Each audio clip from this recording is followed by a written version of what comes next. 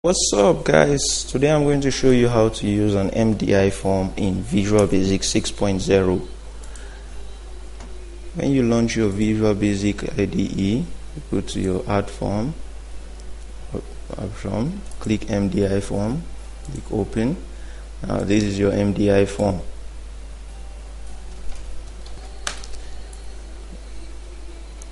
Now this is how I want my form to look.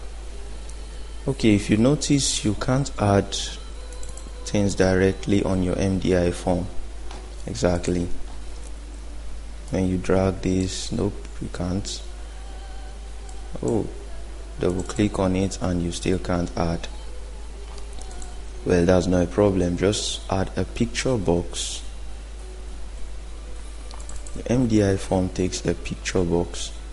Here's your picture box. You drag it down. Drag it down, and there you have it.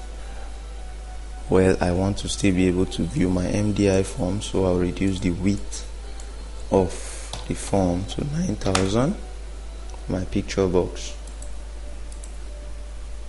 to about 9,000.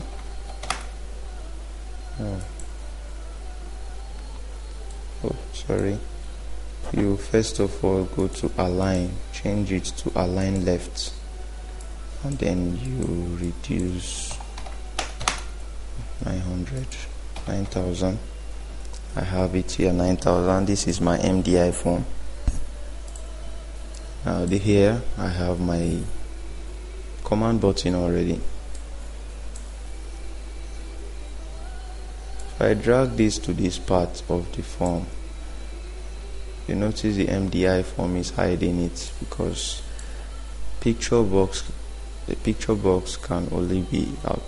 You can add a picture box to an MDI form, but you can't add command buttons for the sole reason that controls without the align property cannot be placed directly on the MDI form. This is it. That's just a simple trick.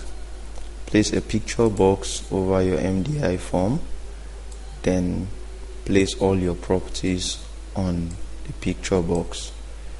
You can add a text editor, edit text, a text box. You can add a text box, a frame. You can add any property, any control property on your picture box over your MDI form. Thank you very much for watching. See you guys in the next tutorials.